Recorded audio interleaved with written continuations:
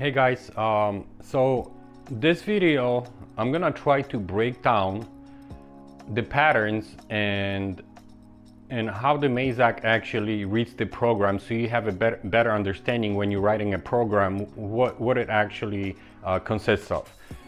This is comments that I received from Wheels Are Cool, so shout out to you. I think that's a very good idea, and I'm gonna try to kind of break it down to, you know, for you to understand where you creating units and tool sequence data, so like what these things actually do. Because like I said, it's pretty simple, and when you write program, what the Mazak is looking for and why it's actually doing it. So I'm gonna try to keep it like as simple and as compact as possible. I know I need to work on this. So without further ado, let's kind of get to it. So I'm gonna shift the camera to my blackboard, okay? And over here, so you're gonna see Mazak program equals 3 sets of data referred to as units, or common units. So we're gonna have 3 things, A, B, and C, right? So you have unit data, then you have your tool sequence data and shape sequence data. Okay, so I know that kind of sounds like, you know, I don't know, complicated or not. It depends like how much you know, what do you call it, about programming. But obviously if you're pretty good, then you're not gonna watch this video. Like I said, this is mostly for somebody that's starting, and you know, just to kind of get you going. So unit, so we have different type of units.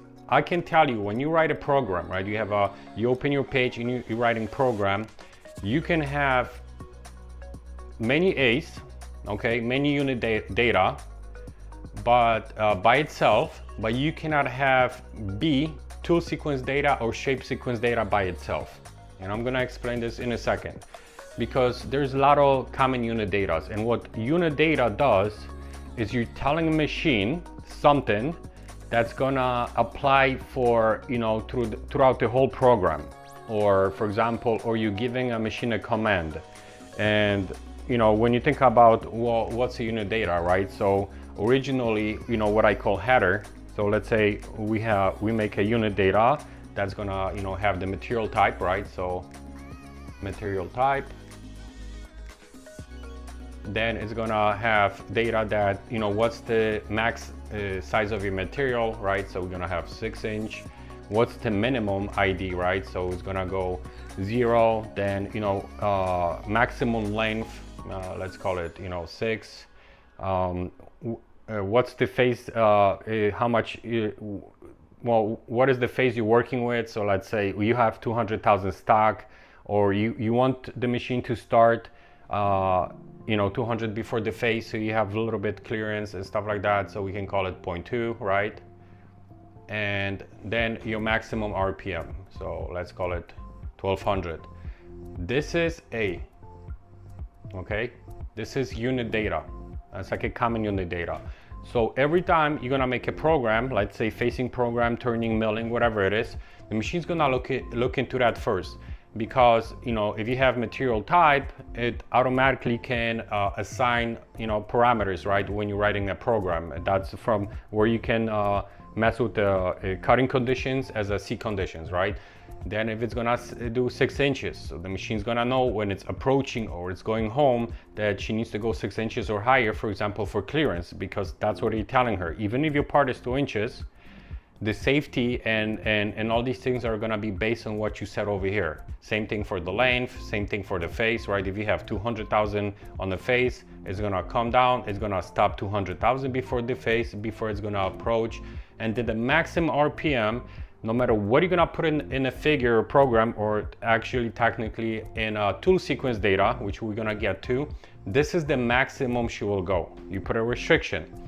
And as you guys know, I'm a great fan of doing the material type data, and I'm gonna put the end tool data. Let me see if I can lower it a little bit. So end tool data, right? This is technically, so you have a facing program. First it's gonna look at that, then it's gonna run this. Once it run this, it's gonna go, okay, we're ending, right? Are we repeating? Do we have a calculations? If we're repeating, let's say, if you say no, then you continue. But if say yes, then it's gonna open up more options. It's like, how many times do you wanna repeat? Are you shifting? How much you're shifting, and all these things. It's like, do you wanna jump into another program, right? This is that box you have. This is in your all unit. Your end unit is in also A by itself, right? And there's no more what type of tools, or there's no figure, nothing. So let's say we have a face, we have OD turning, and we have drilling. If you're gonna run a face just by itself, it's gonna read this and this. If you don't have this, if you don't have that end unit, it's not gonna allow you to face. If you're gonna run outside, let's say, bar out, if you don't have the end unit, you're not going anywhere. Drilling, if you're gonna run these in auto, like I said, this is the first thing. That's why I always use these first, or I'll do my material, whatever I'm doing, and then go at the end, because if you go try to like do trace or tool path, it will alarm out because it doesn't know what you wanna do after that. So these two common units technically will guide anything that's gonna be in between. Okay, so I'm gonna erase this. Let me see. This is a movable blackboard. I'm gonna raise the camera a little bit. Okay. When it comes to different unit data, right? So because there's what do you call it? There's a bunch of them. So for example, like we said, the material, that's gonna be your common data. Your end unit, that's gonna be common data. You also have a sub-program unit, right? So you pick a unit and it's gonna show you what you wanna do. You can add sub-program, then you can do head selection, for example. You can do head selection 1 or 2, right? You can do what else? There's let me see, for example, transfer. That's also, you just do a transfer. You're telling the machine to do a certain let's say task, we're transferring head, but it doesn't have any tools, or it doesn't have any shape sequences.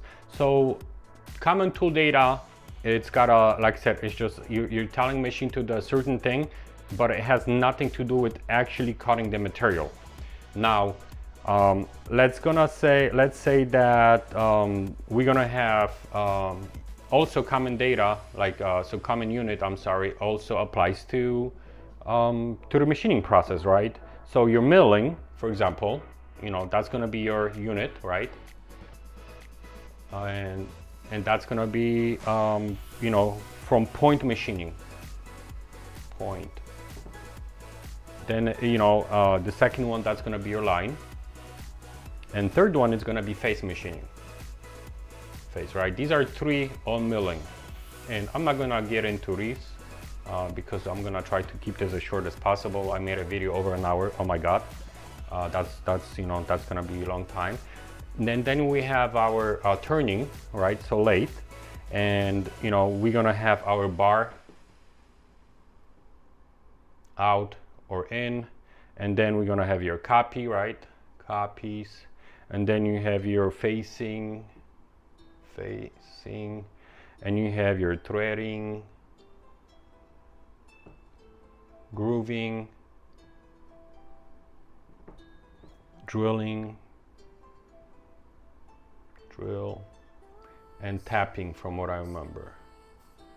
Okay, so that's also unit. But when you pick either those point, line, face, or you pick any of these, this is where we're gonna go into the A, B, and C.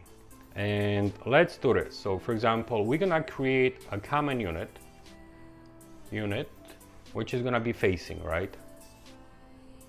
The only question on this, so we're telling the machine that we want to face. So we're telling the machine we are only going up and down. And that's what facing does. When you do threading, we're telling the machine we're gonna be running something in very fast, very fast feed. So the feed's gonna follow the pitch of the thread. When you're drilling, right, we're telling the machine we're only gonna come in, so pretty much come in and out. And then we figured out the patterns and everything, how fast, and stuff like that. So all these, like I said, are you telling the machine that we are gonna perform a certain task, and that task has a specific behavior. So we have a facing. On this one, from what I remember, I don't have obviously I'm not in the shop, you do, the only question you answer is how much are you wanna leave stock for the face, right? So your finish, we're gonna leave finish 3000. So this is gonna be our unit number. So now it's gonna, once you've done this, it's gonna populate something and it's gonna say,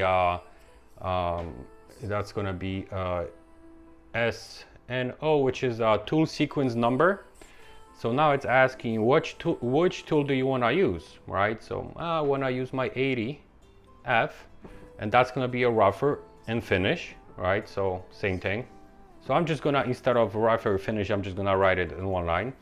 Well, it's gonna ask, okay, so you have this tool, so how deep of the cut that tool is gonna make, right? So let's say, let's make 20,000 cuts. So 20,000 per pass.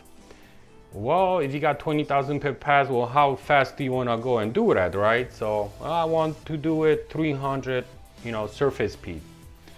Well, how fast do you wanna go, right? So let's say, I want to go 10,000 feet rate.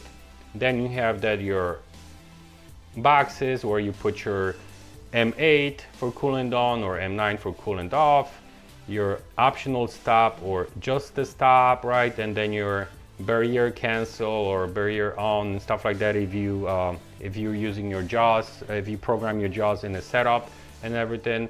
So technically we just answered all the tools and the speeds and feeds that these tools will provide, like the parameters, right, that we want to cut. Well, so once we're done with your sequence for your tooling, well, now it's gonna jump to the figure, right? FIG. Well, so what do we want to know? We're telling the machine, what's your starting point on X? Starting point on X, right? Well, it's gonna be 5 inches. Well, what about starting point on Z? Well, let's make it a 100. We are starting 100 from the Z that we set. Well, how low do you want to go, right? Because facing it goes from, from the top to the center. Well, I want this to come all the way to the center to fully clean the, the part. So my final on X is gonna be 0. My final on Z, it's also going to be 0. So we want facing with this tool, that depth of cut, this speed, this feed rate, with the coolant on, to start 5 inches, right? So we just draw a figure and we told the machine, I have a 5-inch part with 100,000 stock of the depth. I want it to go 20,000 per passes each and leave me 3,000 on the last pass for finish. And that last pass for finish, right, I'm going to do, a little bit faster on a surface, on a speed, but a little bit slower when it comes down on cutting, so I have that nicer finish. So we have, like I said, A, B, and C, and it's same thing. I'll do one more. What do you call it? So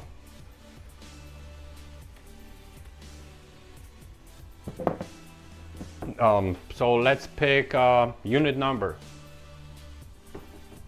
Unit number. So let's make it a drill, right? So so we're gonna do drilling, and then it's gonna ask, for our tooling, right? So we got a 1-inch drill. It's gonna ask, which pattern do you wanna use? Do you wanna do number 0? Do you wanna use number 1, 2, 3, right? I like using pattern number 1. Well, number 1, it gives me, you can do auto set, right? And it gives me 3 different cuts.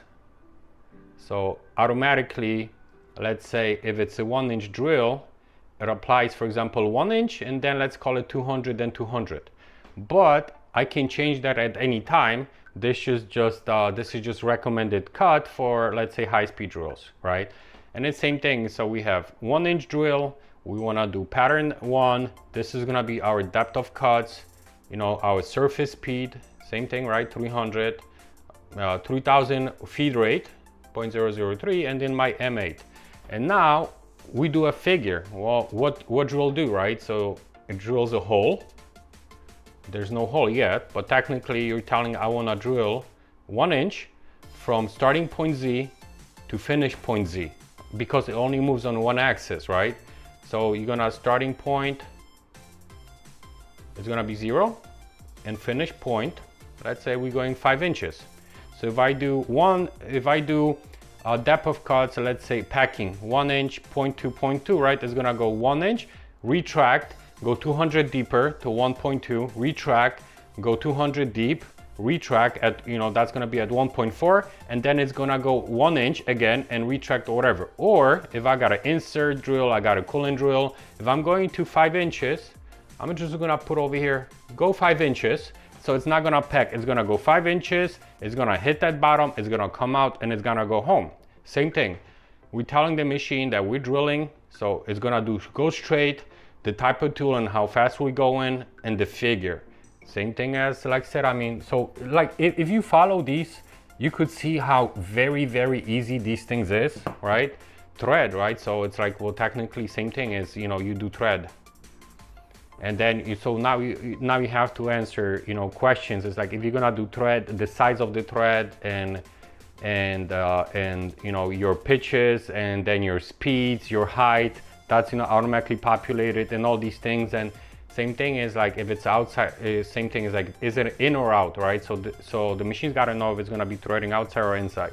And same thing is like, then you get a which tool you're going to use, how fast you want to go, and stuff like that. And then your starting point, you know, on X, starting point on Z, right? So, you know, then your final point X and final point Z. So we want to go starting point of 2 inches from 0, we're going to 2 inches, and on a Z, let's call it 3 inches. So you're telling the machine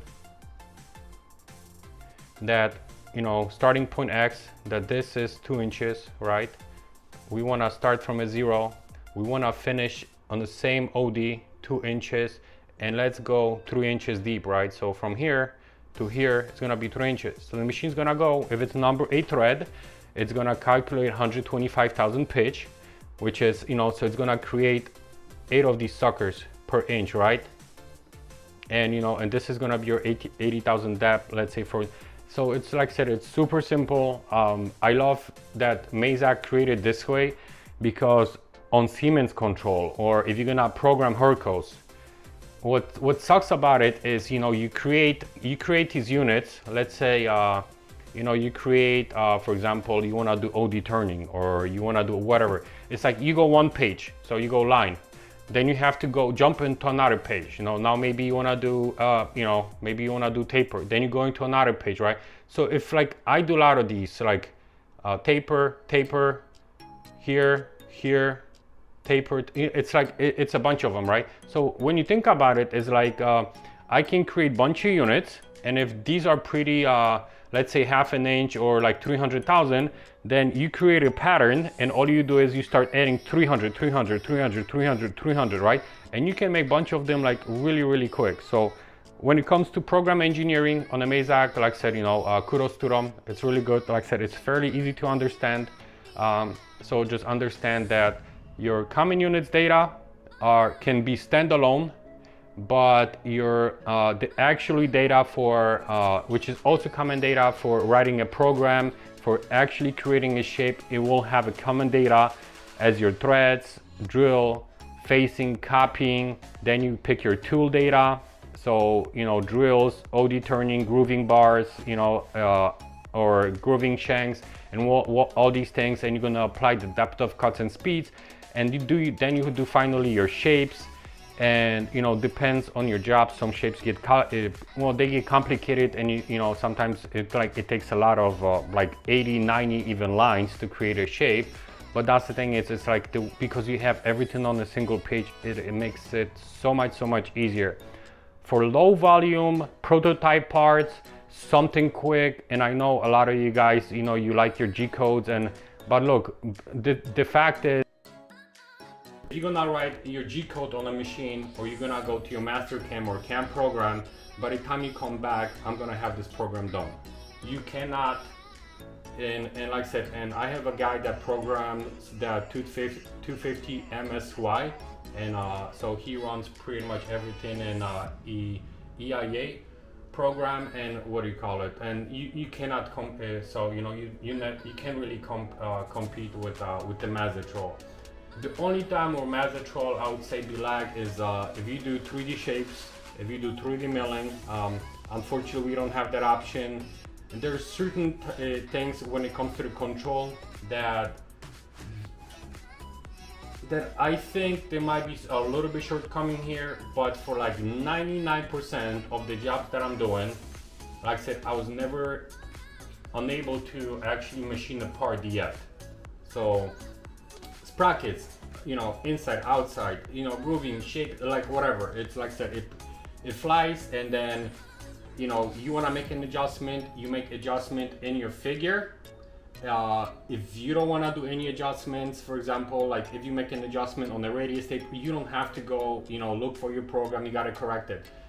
You don't like the radius of your insert, right? You want to use, because let's say chatter, so you want to use something sharper, because that's gonna, you know, that often helps with the chatter. You just replace the tool, you change the radius. When the machine runs the figure, it takes the radiuses of the insert and automatically compensates for those radiuses. Same thing as for milling.